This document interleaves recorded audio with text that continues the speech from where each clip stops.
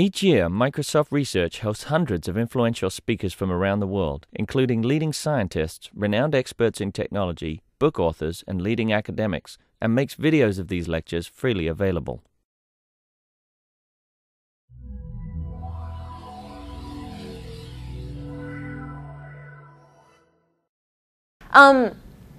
A couple things I'm going to say before I introduce this is that I'm going to take this opportunity to, yes, wrap up one of the projects that I've been doing here, but also it's not completely done. I'm still waiting for some data to come back. So what I'm going to present are preliminary findings, and I'm really kind of excited to do that because it means I still have time to make this better or different or go in a different direction. So I really invite feedback, and that can be afterwards or during the talk. If I say something you want me to elaborate, I do have a lot more information than I think are like up here, so please just stop and interrupt if you want to. So, all right. So the title of this presentation is "You're the Manager, but I'm the Mayor: Understanding Foursquare Check-ins in Claimed Venues." And I'm Jermaine Halegwa, but you guys know that already. So what I wanted to investigate with this, and I'll elaborate a little bit on some of the questions that I asked here, was about the information flows between customers and vendors over location-based systems, in particular Foursquare. So I'll explain a little bit also what a claimed venue is, but a claimed venue is basically a store or a restaurant or a bar or a library or any sort of institution or building or retail shop that opts into the Foursquare system. So anybody can put a venue up online or up on the Foursquare system to be checked into, but these are venues that were claimed by the manager or the owner in order to offer specials back to the customer. And I'll talk a little bit more about that and how that works. So the overview for this talk, it's only going to be a half-hour long, so I'll try and be mindful of the time. But first I'm going to talk a little bit about Foursquare and how it works for those of you who don't use it or don't know how it works. And then a little bit of an overview of the study and the research questions that I wanted to ask and attempted to answer. And then a little bit about preliminary findings, and then offer some conclusions about what all of this might mean or where to go from there. So first, looking at the Foursquare system. So the way that it works, it came out in around 2009. It was open to the public by Dennis Crowley and Naveen. I'm going to pronounce his name wrong, but Salvadurai, is that how you say it?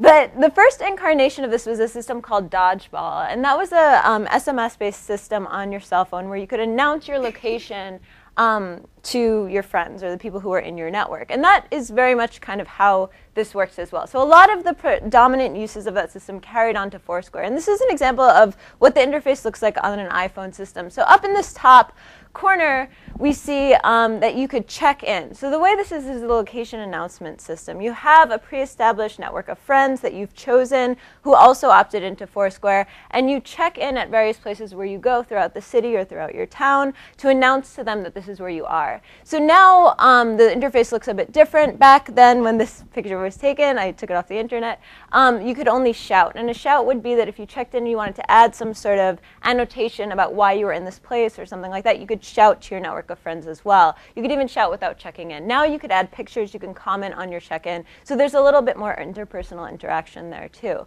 As you could see also, you could see where your friends are at. So you get a list of where your friends are at. You also get a list of how many points you've acquired. So there's a gaming aspect to the system as well. When you check in and other people that you're friends with on the network check in as well, you get a certain number of points. If you check into a new place, you get a certain number of points. So there is sort of a reward system in place that allows you to accrue points by checking in at various locations. Sometimes because they're new, sometimes because somebody else is there, sometimes because you unlocked a badge, which I'll talk about in a second.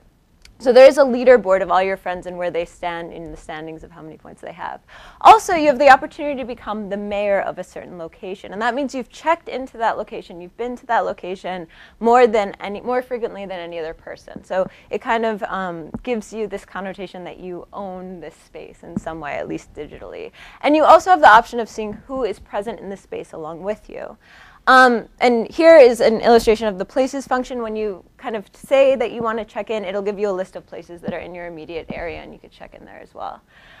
So again, this is very much about location, and there's a lot of conversation going on even among users that I talk to, whether this is a game or whether this is something else. So it's definitely a location-based social media system. Whether it's a game or not is something we could talk about a little bit later. But there are, again, virtual rewards for your being somewhere, for social interaction with place or things like that. And these are badges, and these are some of the examples of what badges look like. And one of the badges up here that I want to call attention to is the oversharer badge, which is kind of interesting because that is a discourse that's circulating around these systems, that these unwitting users overshare or share too much information, like their personal location, which should be private information, or information that could be used against you by unwanted parties. So in this case, the overshare badge, you get it if you announce your location, 10 different locations within 12 hours or something like that. So it's kind of, you get rewarded for oversharing in a sense.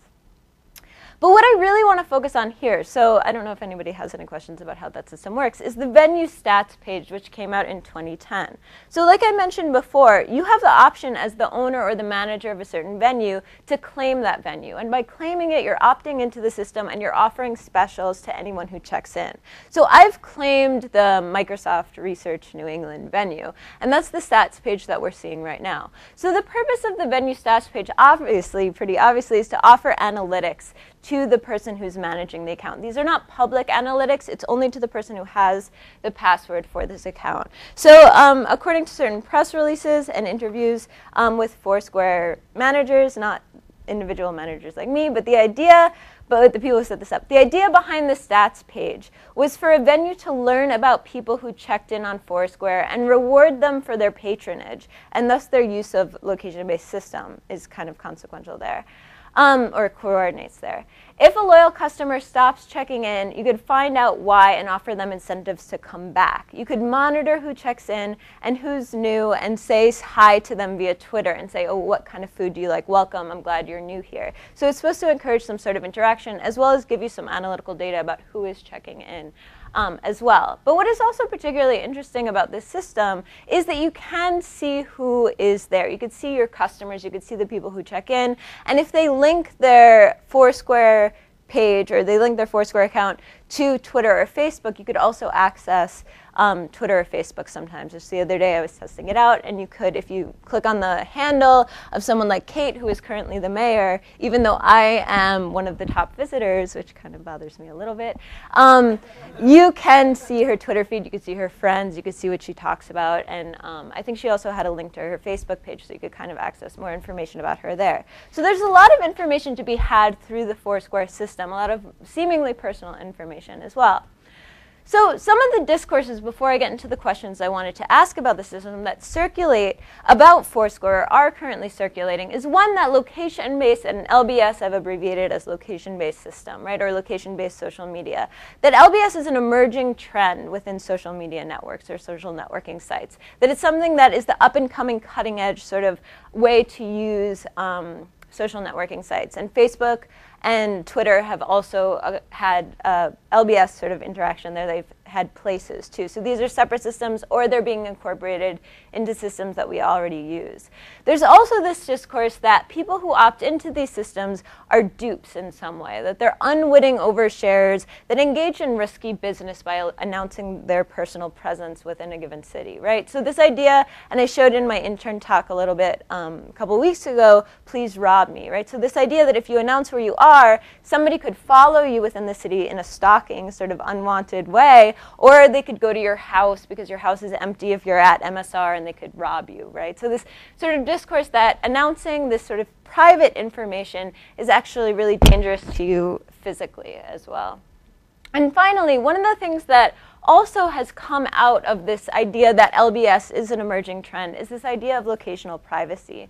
And the way that locational privacy has been defined, at least by the Electronic Frontier Foundation, is the ability of an individual to move in public space with the expectation that under normal circumstances, their location will not be systematically and secretly recorded for later use. And a lot of this locational privacy debate, or this idea that we might be losing our locational privacy, this is something that, a privilege that we've had, but now is kind of being dissipated by the fact that we carry on us a lot of location-aware devices. So what a lot of what the EFF is concerned with are these systems like Foursquare, which are generally opt-in, they give notice, they give consent to in some sense to what the user is agreeing to, but also the fact that your cell phone, as you carry it around, it can track your location and report it back to the cell phone operators or something like that. So this idea that your location could also be secretly sort of tracked without you knowing.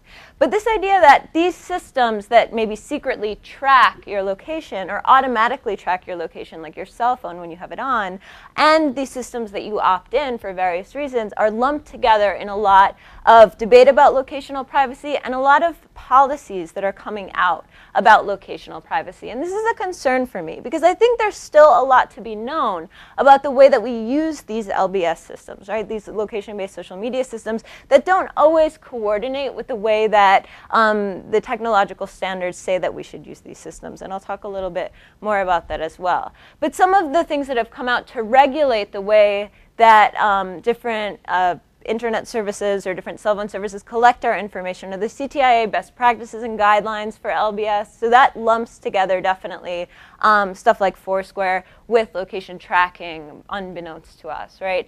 The Senators Franken and Blumenthal put out a Locational Privacy Protection Act this year. In the past 2 years, we've also seen other privacy bills, online privacy and security bills, that have addressed location-based systems. But what I'm kind of arguing here is that it's not always about the technology. It's also about the social interaction.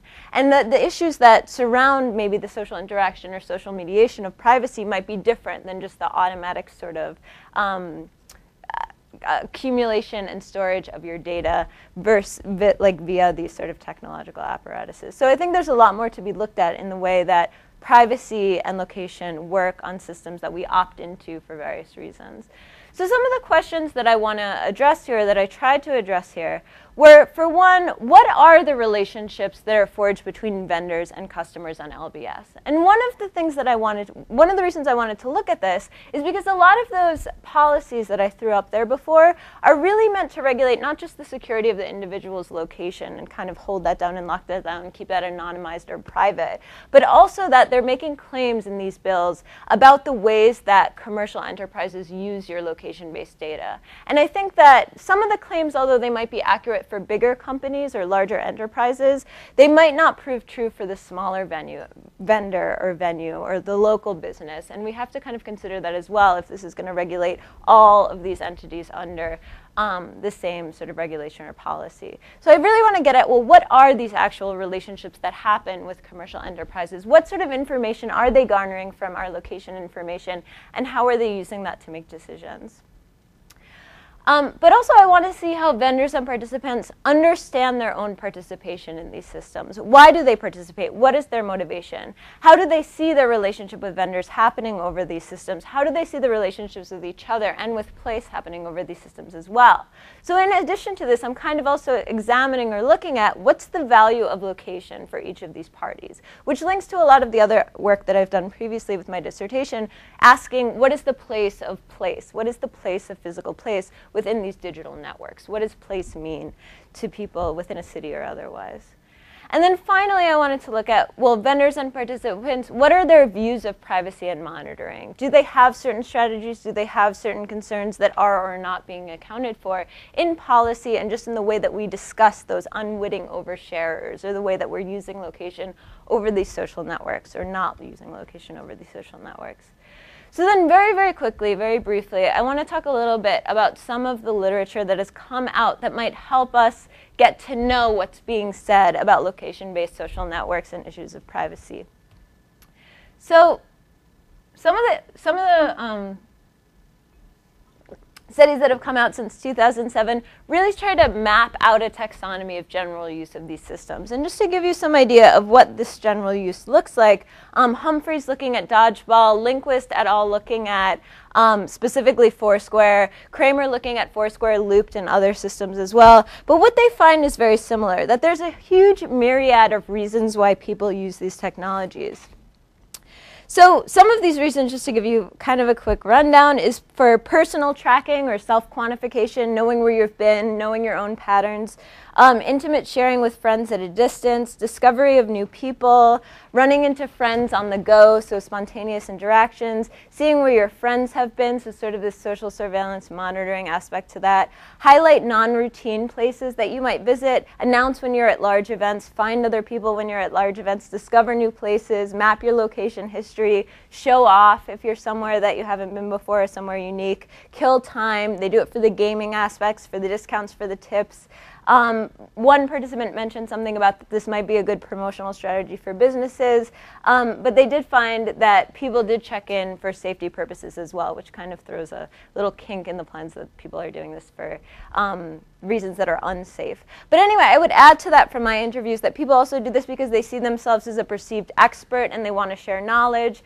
They share or promote their online identity that carries across from other social networking sites. It's conversation starters for people they already know, to show others that they're doing okay. So beyond that safety element, sort of just to say, well, you know, you might know about my life right now and it's not going so well, but if I start checking into, you know, other places and things like that, you might kind of see that I'm not sort of holed up in my apartment depressed or something. So a way for other people to check in on them was one of the ways that they used location. So the point here being that they use it for a lot of different reasons, right? And as we'll see, a lot of these reasons do not involve vendors directly. So very few people actually say that they use this system for discounts or tips or something like that.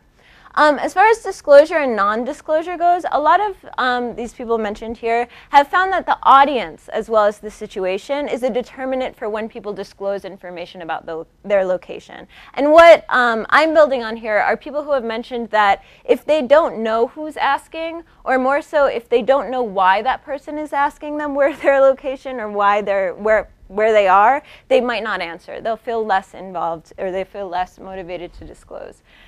And then the last sort of aspect of the literature review that I want to talk briefly about is privacy concerns as a barrier for adoption. And a lot of people found this not to be true. They found that if you find a system useful, that you'll have less privacy concerns. If you don't find the system useful, you'll have more privacy concerns. Other people have found that the more people use location-based systems, the more they become familiar with the privacy settings, the more they feel that they have some sort of control over the way that their location is used. So while privacy concerns still exist, there is sort of the research has shown that it's not really a barrier for adoption, that even if you start out with privacy concerns, you might abandon them a little bit later.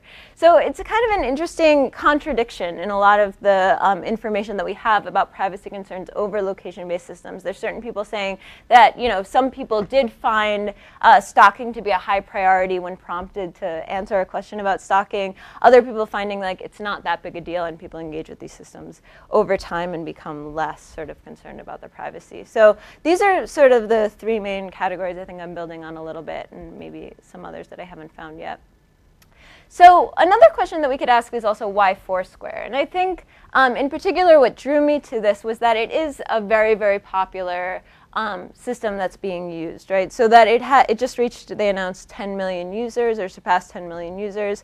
And I think we're at a moment with Foursquare that we're getting a little bit beyond the early adopter and going into a more democratized use of the system, if we want to call it that. Or we're seeing a lot more variety in the use that isn't just from the early adopter segment of the population.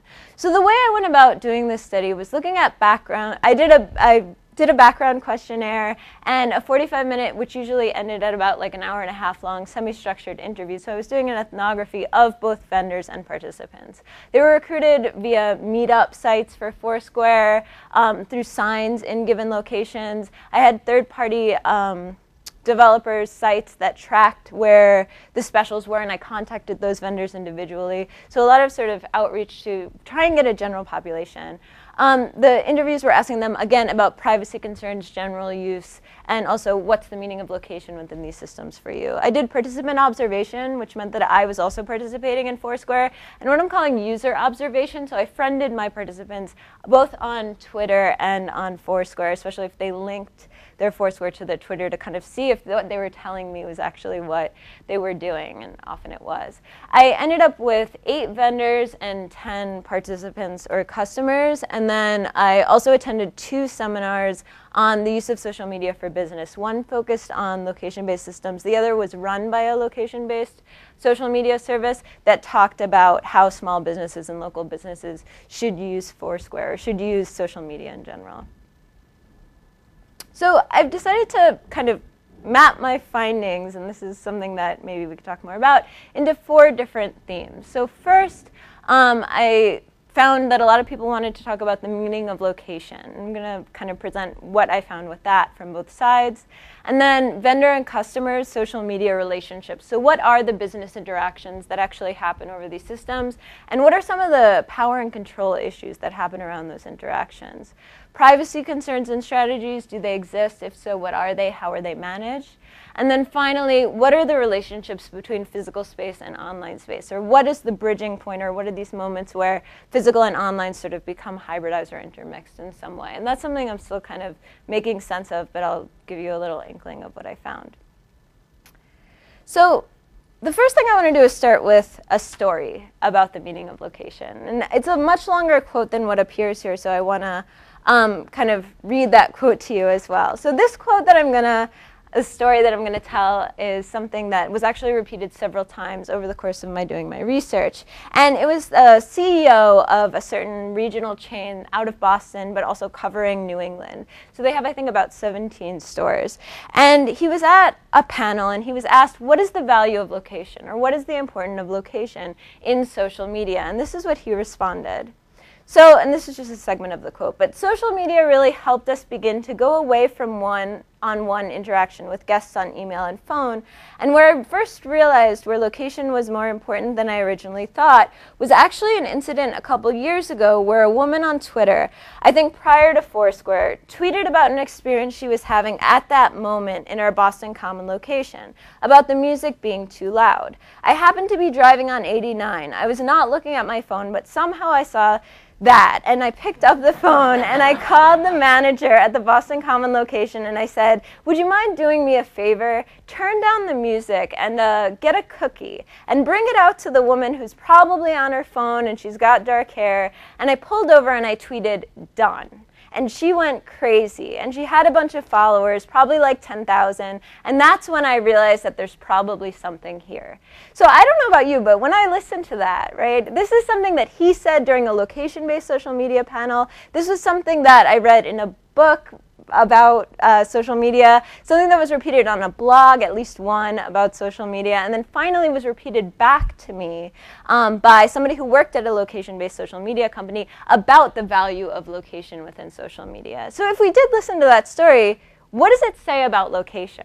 Kind of nothing, right? So he kind of even switches at the very beginning and says, well, social media really helped me do this. So I began to wonder, well, why is this being repeated as sort of like a mantra of location when it's really about customer service, right? It's really about customer experience. It's about reaching out and responding to customers, right? It's about listening to what they have to say at a distance. Maybe there's something about telepresence or co-presence, but there's really nothing about location. So as I kind of went through all my interviews and as I was kind of listening to stories and hearing this repeated over and over again, I realized 2 things. So one is that for vendors, the meaning of location is kind of unknown. They're really unsure about what the importance of location is. But they see a great importance about getting into this as soon as possible, that there is some sort of benefit for being an early adopter, and that location-based systems are read as cutting edge, they're read as innovative, we should get on it, and that will sort of reflect maybe on our back-end technology as being cutting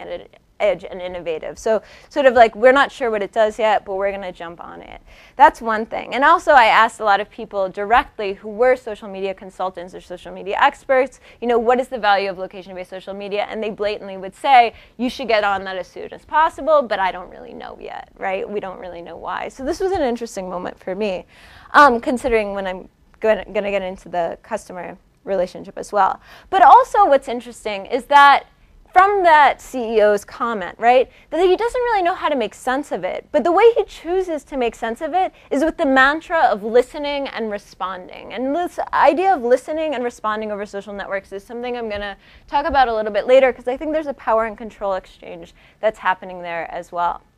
So they're kind of not sure what to make of location-based media. They're lumping it in with the strategies that they've been told to use over and over again with other social media systems, even if it doesn't quite work.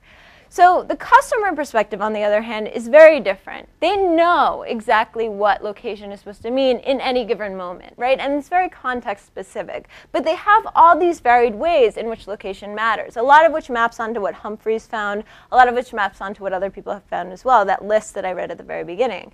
But what was particularly interesting to me, other than the fact that they have this varied idea of all the different ways that it matters, is that none of their ways ever included vendors. When I would ask them, why is this important? Why is this valuable? Most of them would say, well, I never ever claim the discounts, right? I don't use this to form connections with vendors. I use this to form connections with friends. So it is definitely a space for customers where vendors don't belong in some weird way, right? They see also, and this is something that stood out a lot, the city becomes a place of encounters, right? And this is something that I'm borrowing from Lefebvre, but a place of encounters with new places, a way to explore new places and connect with old people. So it also kind of frames this idea of the old place, or the place that you go all the time, maybe is not something that gets represented on Foursquare, and I'll talk a little bit about that later. It's not something that you want to use Foursquare for or to connect with, because you already presumably have some sort of relationship with that place, but also you're not using it to meet new people. You're not using it to make connections with people outside of your immediate network that you've opted into including already. So that was kind of interesting too. But also, what kind of fits back to that idea of disclosure, why people disclose or choose not to disclose over location-based systems, is that customers are actually very unsure about what vendors would do with their location information. And it makes them very wary of this. So we have this moment also where the vendor becomes kind of the unexpected audience that's kind of out there, but also that even if they had our information, I'm not quite sure what they would do with it. So they have this moment where it's kind of okay if they listen in, but I don't want them to act on it in any way. And I could talk a little bit more about that too. So just to kind of push this further, that people don't really know what to do with this, like vendors at least, is taken from one of the social media seminars, and I'll just go through this quickly, but they're kind of going on, well, you know, what, and they recognize that vendors kind of have no place here, right? So they have this idea that you shouldn't maybe offer the mayor some sort of discount because it's a waste of time. That's not really what they want. So there is this recognition that they want to use these systems for reasons that don't concern you, but there's also this motivation, well, how do we get in there? How do we get in on what's happening because something big is happening, we just don't know what it is yet.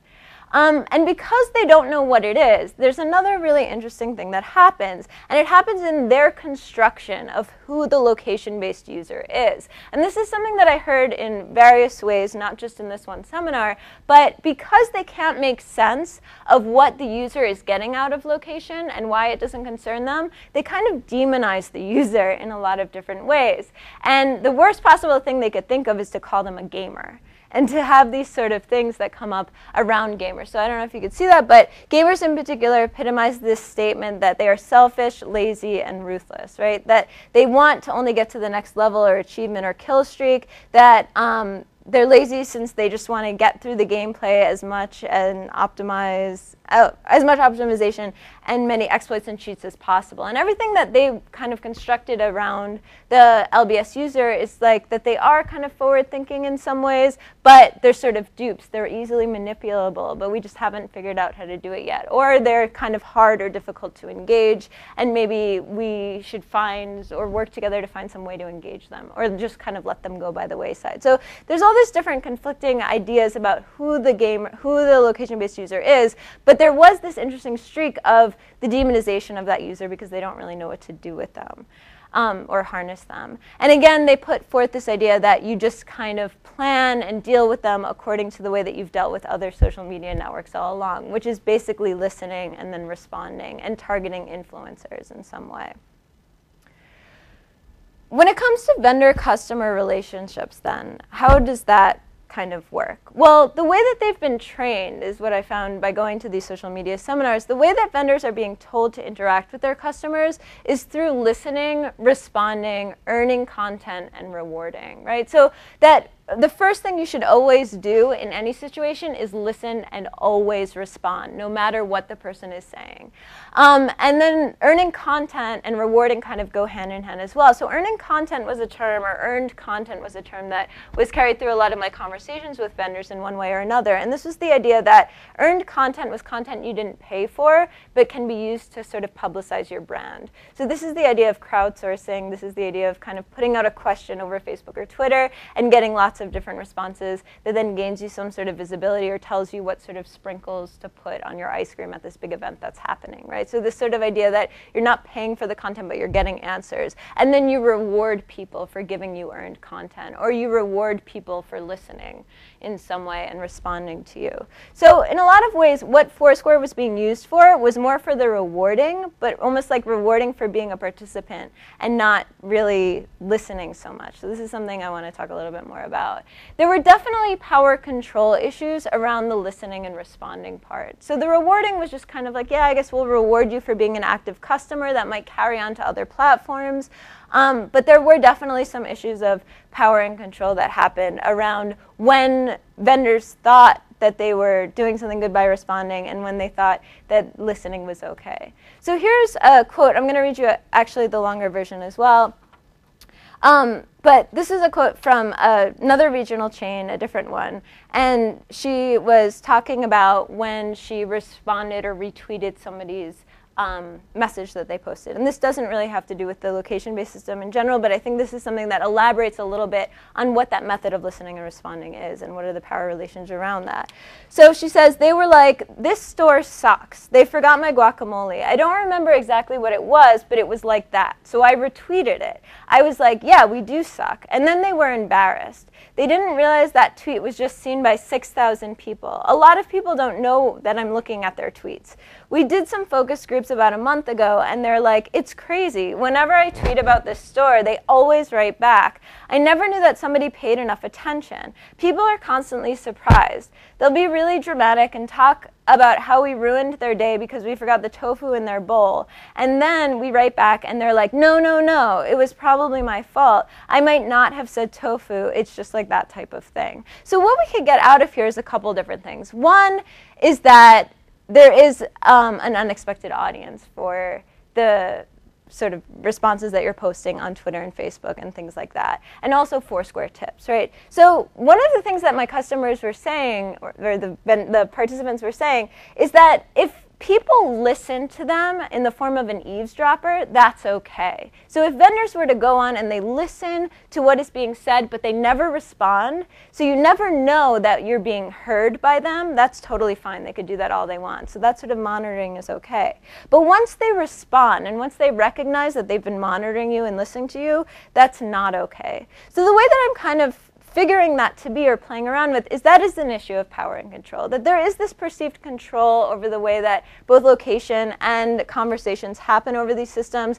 And then because there's this mantra within the vendor's relationship to social media that, and this was repeated many, many times by the vendors, that they're losing control to audiences, that their brand is dissipating out of their hands and being put in the hands of the people who are active participants on SNS systems and on LBS systems. So with that in mind, they're kind of responding to these people in order to get control back is what I think is happening.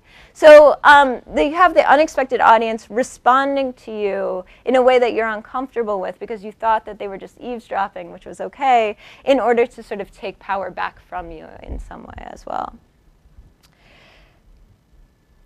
And here is another example of, or not another example of eavesdropping, but I also wanted to question, well, why are you responding, right? And one of the reasons was that, well, kind of we're being told to in some way. But also, why are you looking in the first place? What are you hoping to gain from monitoring specifically check-ins at any given location, but also maybe tweets that are linked to a Foursquare check-in or something like that? And what I got was something that was very interesting. So this is from a smaller non-regional chain, but something that has, a place that has various locations. locations. And she was saying that her reason for looking at check-ins, her reason for looking at things was it's to know more about our membership base. I think some of it is because with my I've been in this position for 3 years, I'm on the desk less now that I do social media stuff. Every time we add more marketing stuff to my plate, I guess less desk shifts. Right now, this week, I only work the desk once. The rest of the time, I'm in the office. I used to work at the desk, checking people in a couple times a week. So kind of those online interactions are one of my only ways to really gauge and interact with the membership. So having it, being able to see those analytics and that information and find out more about everybody is kind of my way to stay in touch with who are the members that I am marketing to. So this idea that as companies get bigger, or as you expand, or as you gain a social media marketing manager who is not so involved at the point of sale, you have to monitor the point of sale. So one of the things that starts happening with these location-based systems in particular is that, and also other SNS, other social networking sites, is that your check-ins, your status updates, anything that you have that the kind of like demonstrates your interaction with the point of sale is being monitored, and that's desirable. So it's not so much that the vendors are looking at you and your personal information and profiling you, especially over Foursquare, but they're using your check-ins to kind of monitor themselves. They're monitoring what they consider still the most important point, which of brand interaction, of marketing interaction, which is the cashier. So a lot of people were repeating to me, well, you know, I'm not so interested in what you're doing, but I'm employing you as an observer of myself. So again, users are using this for self-quantification, and so are managers in some way. They're using it as a way to, again, gain control over their brand as their brand kind of moves seemingly further out of their hands. And now kind of moving into privacy debates a little bit, I wanted to bring up the fact that privacy debates in the eyes of the vendors are very different from the privacy debates in the eyes of the consumers. So this quote that I have here was taken from an instance where I was at a social media panel, and they asked, you know, who has privacy concerns in this crowd? Please raise your hand. And the woman was kind of surprised that so many people raised their hand. And she said, well, I thought we were past this. I thought this was something that was passé, right? We're all sharing location, which then means, well, we're probably not concerned. So this is just another moment where we see this kind of diverging conflict between what vendors think and what consumers are feeling about privacy in particular. So what we see here then are other instances, or what I saw were other instances where privacy came up as an issue, but only for customers and not really for vendors. So vendors are very much operating under the assumption that if somebody is making something public through these social networking sites, that it's accessible for me, especially because my justification becomes that I'm responding to you, I have to listen to you in order to respond, but also that if it's out there, if you're using these social networking sites, then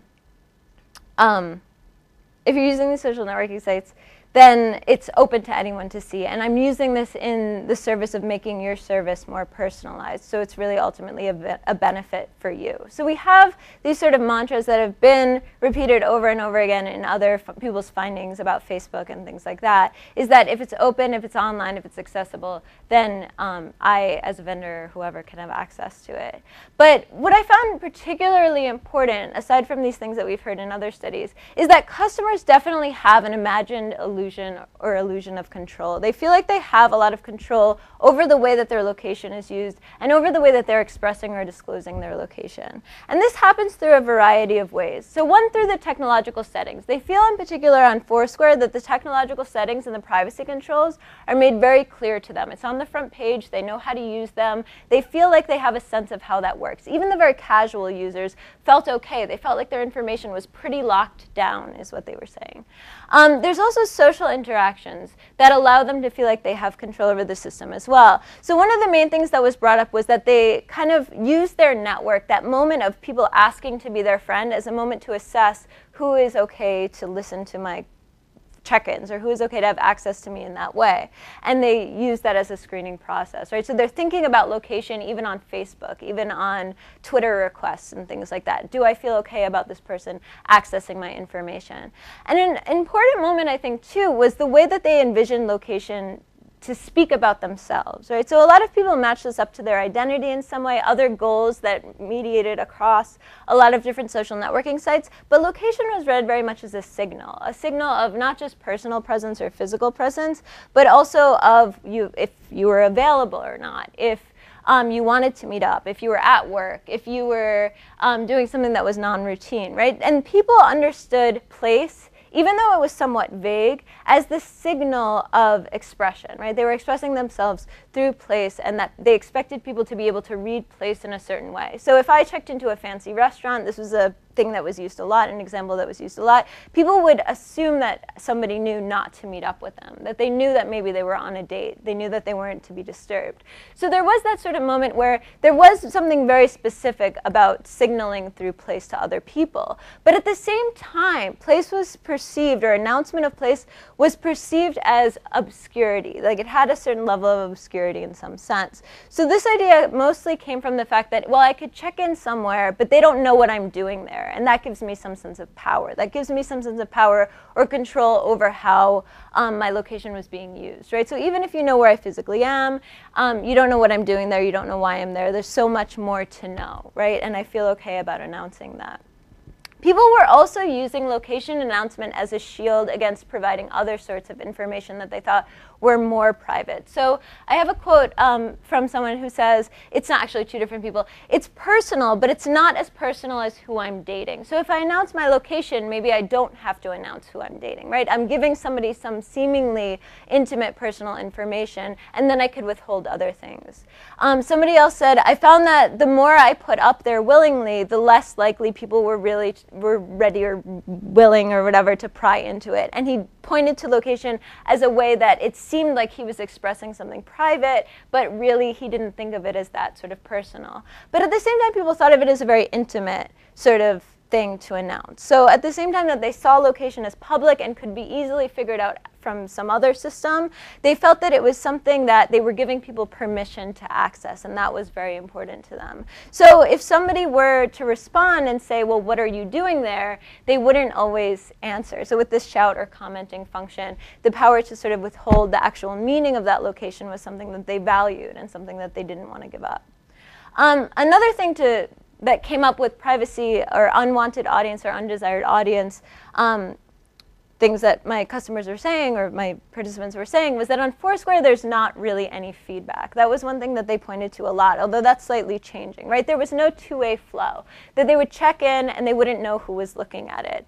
But because they didn't actually claim rewards, or because they didn't actually talk to anybody at the venues that they were checking in their imagination of who their community was, there were no vendors. It was just their network in some way. And they weren't necessarily getting feedback from other people, but they still never envisioned a vendor within that system. And when I asked them explicitly, they would say no. So this idea that they're not sure if there's anyone behind that curtain on Foursquare, but at the same time, they assumed that people were listening, even if they weren't responding, and that was okay. The one exception to this rule was actually the digital out-of-home services, which came up a lot on the part of vendors and participants. And these are things like Tweetcast or Barcast, where you have your check-in or your Twitter feed or something like that taken out of context and projected on a screen within that space. And they would talk about that as not exactly a violation of privacy, but something that made them very uncomfortable, that they didn't really like it when something was taken off their handheld and put or taken off of that pre-selected online space and broadcasted to a physical environment where people could then see their reaction to it or see them and match them with what was being said. So again, this sort of taking out of context becomes very important for them as well.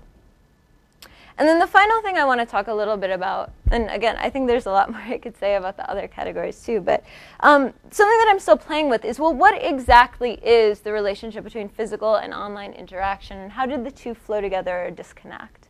So one of the things that came up pretty frequently among both casual users and heavy users was that physical interaction based on online presence and common interest was okay between vendors and customers, which I found particularly interesting considering that everything up until this point was, well, it's not okay if somebody sees something that's not intended for them or responds to something when they should just be listening.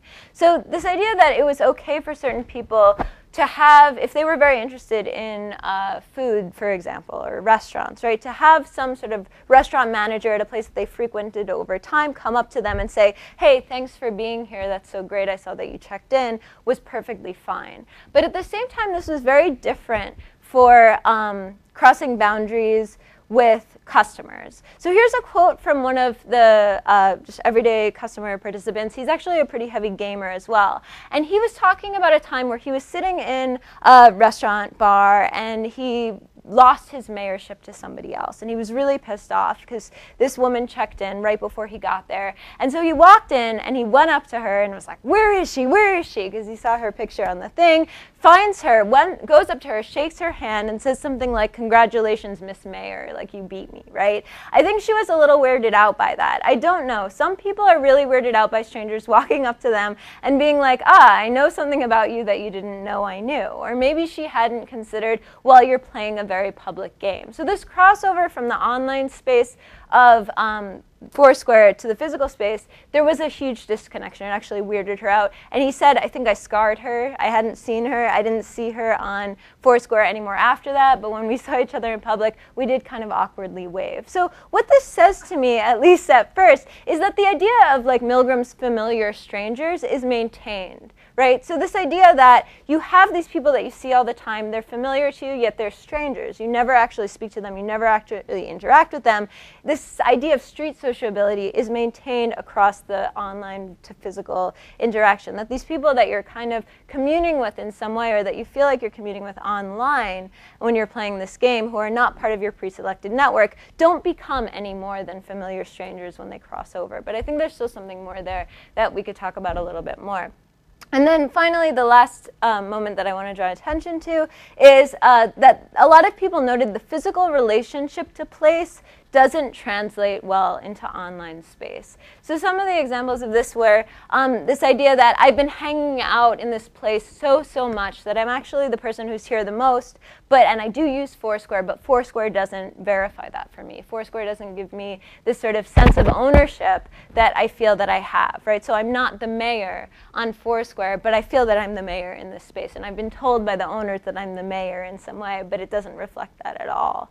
Another moment where this kind of happened was, I think I only think about, she was talking about how the physical and online kind of work together, and she was saying that she feels that there's something about checking in with someone at the same moment that is very meaningful, even though we would be together in this space if it wasn't for Foursquare as well. So this idea that there is some sort of extra value of announcing that you're with somebody in some way within social networks that I think is not just about bragging or showing off or making social connection, but I think it is saying something about the crossover between physical and online space. And I think I'm going to kind of stop there. I went way over time. I didn't realize that. But what does this mean for location-based systems? I think that we're at this moment of divergence or the splintering of the market in some ways, that people are moving towards catering to vendors and including them in these location-based services when customers don't really want them there. That maybe we would do better to kind of split it up a little bit more and have these sort of gaming systems, or have some sort of indicator on the part of the customer to alert the vendor to say, hey, this is when I want you to listen. Let me signal to you that I want you to hear and respond to what I'm saying because this is directed towards you. Social media and relationships of power. I definitely think that there's something to be further investigated with this idea of responding back to customers when you're supposed to be just listening is what they were expecting to see. And state of privacy, I think there is something to say about context here, which I haven't quite figured out, but this idea of contextual integrity, this idea that maybe all the parties involved don't know about each other, and then they also have different perceptions of what the context is to begin with. So the transmission principles that IGÇÖM talks about are very vague at best. So that's something to consider as well, but I'll stop there. So.